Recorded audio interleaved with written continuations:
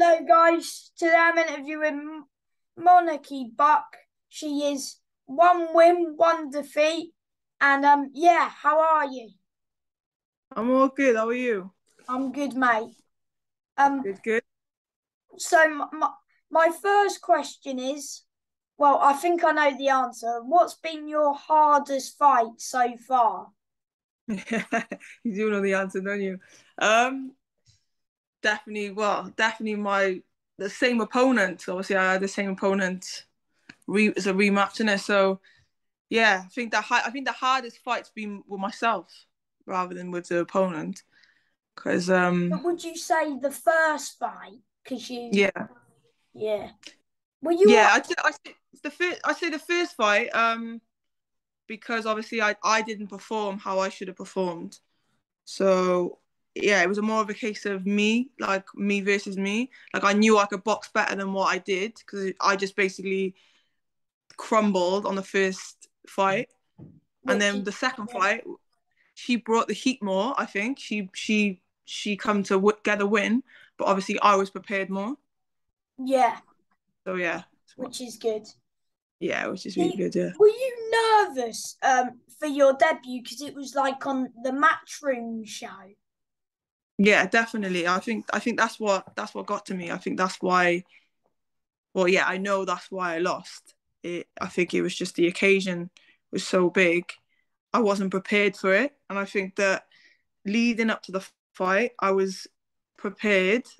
And then as soon as I got to the ring walk and the cameras are in my face, I was like, "Whoa, this just reminds me of like a film, basically." And when I got into the ring, everything like it just wasn't slowed down. Everything was so quick. Even me, like it was like almost like I got pushed in there, boom, fight, and I was like, whoa. And then it just, yeah, I think that everything that went out the window. Do you still think it's a, even though you didn't get the result you wanted, did you enjoy like the whole fight week experience and stuff? Yeah, definitely. I think they was really fun. Like, um, I said this in my post fight interview actually. Like, Matchroom were really good at like building you up and kind of like getting you a fan base and before people even know who you are because it was my pro debut.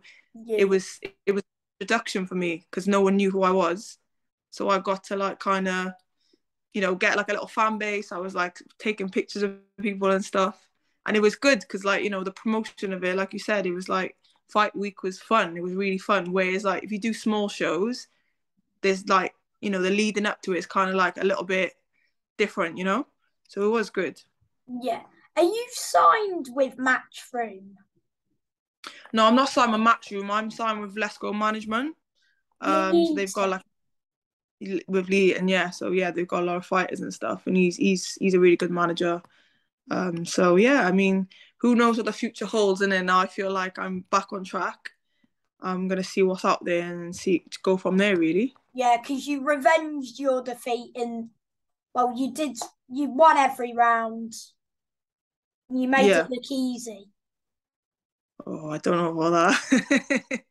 I mean, I haven't watched the fight back yet, but I think that yeah, it was good. It was good for me. I got to lay my demons to rest because for me biggest that was the biggest test for me, and I did say this to my coach that if I would have lost to Esther, I probably would have considered whether boxing was a career to carry on, not because I'm a quitter but because I just thought like, well, I've lost to her What once. if you I lost to knew her twice? Would have you like gone on the road or? no, that's not me. I don't see myself as a journeywoman.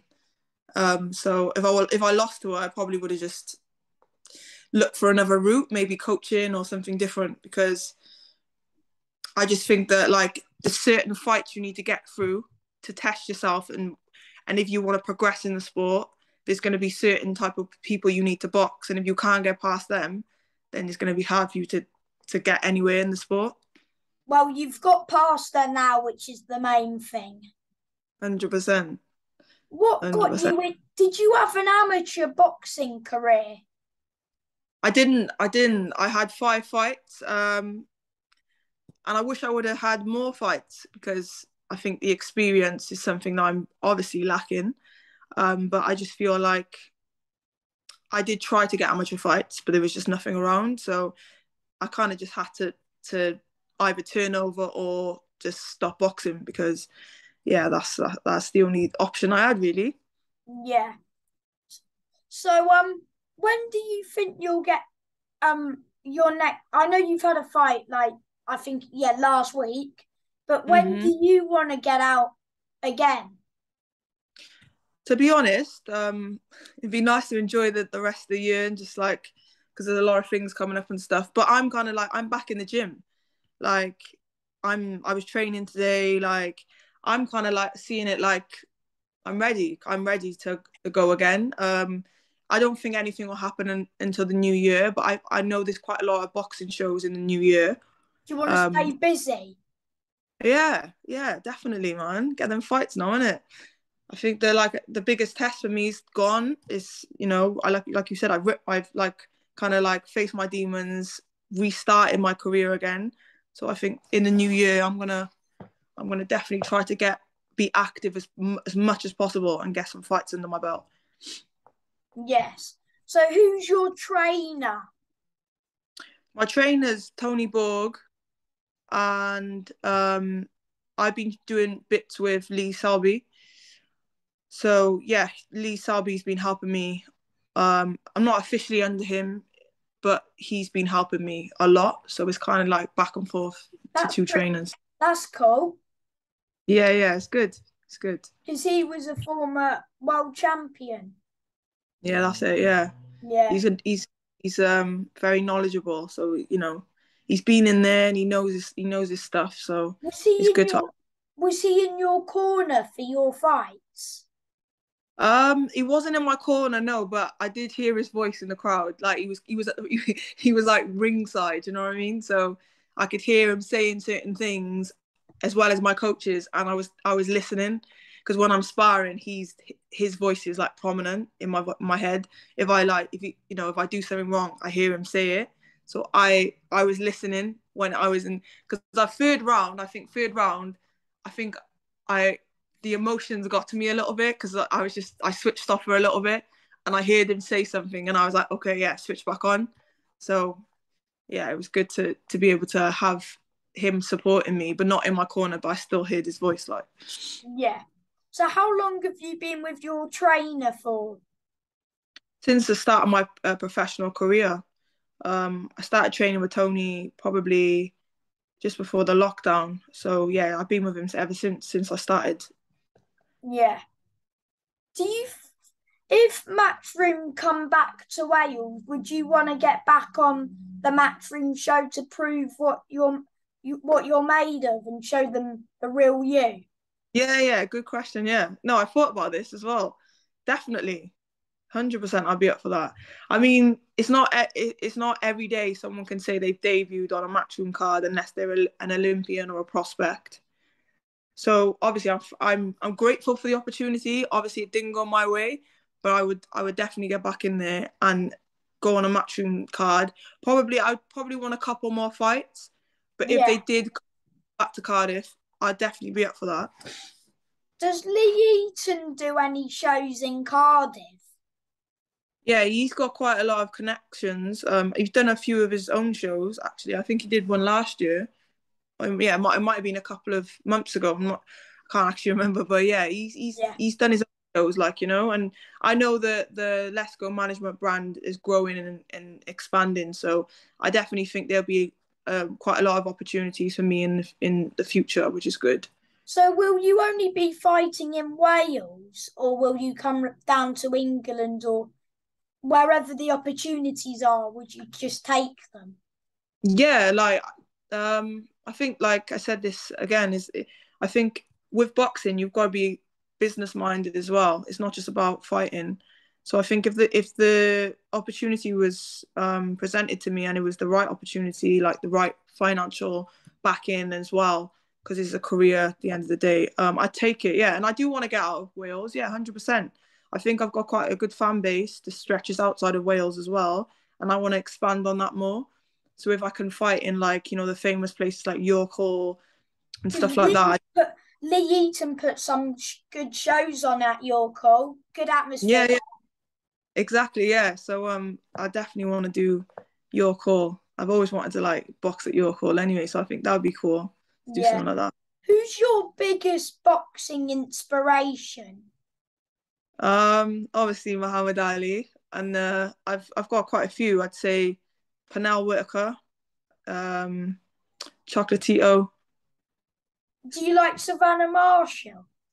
and then women boxers. Yeah, I was about to say Savannah Marshall's amazing. Yeah, Clarissa Shields, Do you want to see Layla. a rematch?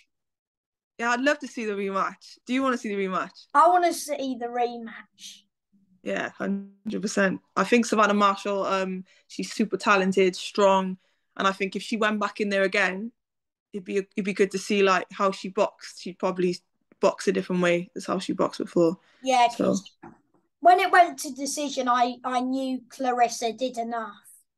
yeah, definitely. I think it's they did styles make fights at the end of the day. You can't take away. They're both just super talented, but Clarissa's obviously a lot more. She's a lot more speed, whereas Savannah Marshall's a lot more like loose and heavy. And I think them two styles together is like one or the other. It's kind of like so. It'd The be nice to. only the only reason is because at world level at middleweight, I don't know who else is world level at the minute at middleweight, like who's up there with them.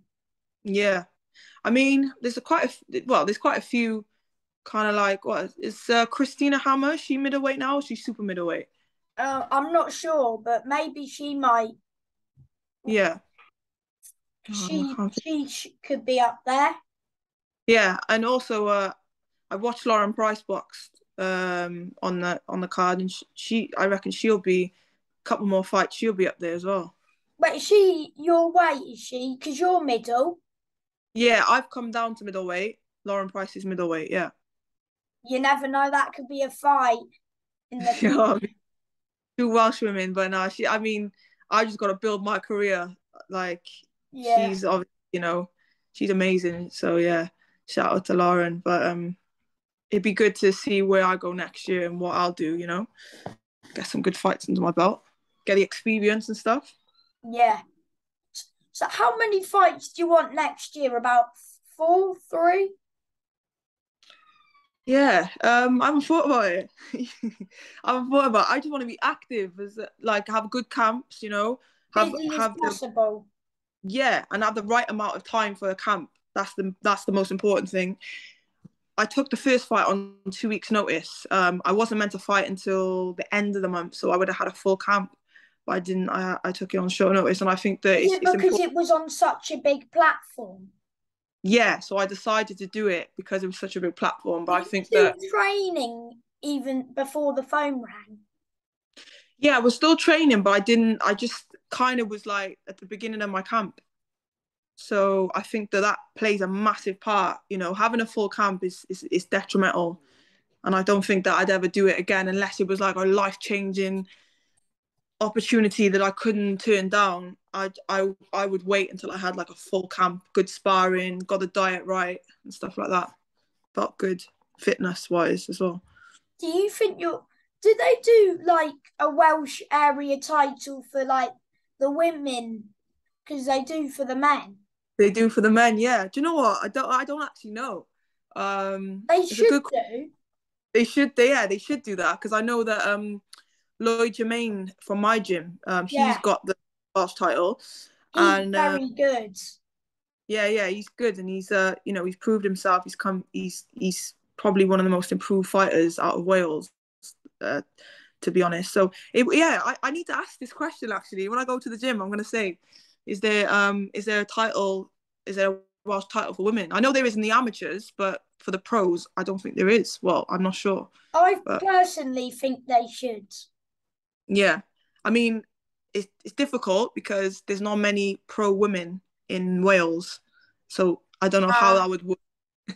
So maybe that's why there's lack of pro women. I think there's me, Lauren, is that trying to think, Lana Cooper. Yeah. And, yeah, and I I think there think might be three. Lana's, I think she's 5-0. I'm not actually sure of a record, but I know she's been boxing for a long time, so I know she's pro. Yeah, she Um, is.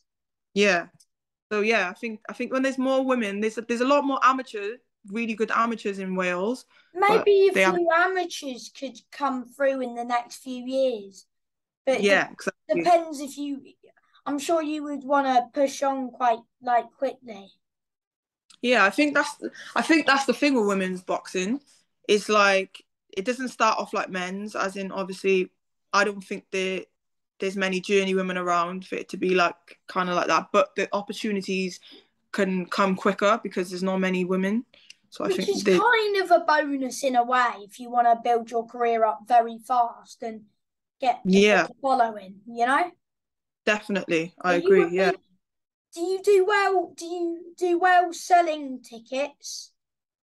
Yeah, I mean, the first fight I sold quite a lot. I was quite surprised, and I didn't even have much notice. So definitely pulled that one out the bag. The second fight, I think the date was a little bit difficult because it was bonfire night, a lot of people out there, kids and stuff. Oh yeah, But yeah, I'd like to say definitely for my next fight, I think the whole of Cardiff will be backing me because people like they wanted me to win. Now I've got to win. I think it'd be good for me to go into the next fight and have that backing of my city. So it'd be nice. yeah. And my last question for you is: do you have any advice for someone who wants to be a boxer? Definitely.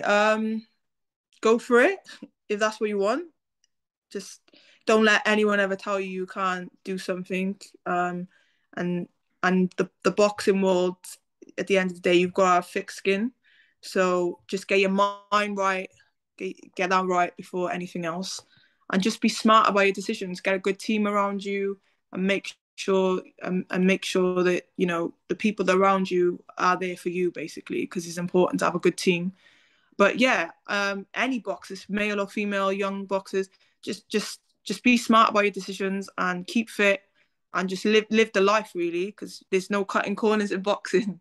Once you're in that ring, it's you and them. So you've got to train hard and make sure your mental state's right as well. It's 80% mindset. Trust me. Yeah. Thank you for your time and Thanks, Sam. keep smashing it. Thank you. I'll see you soon. Thank you. Bye.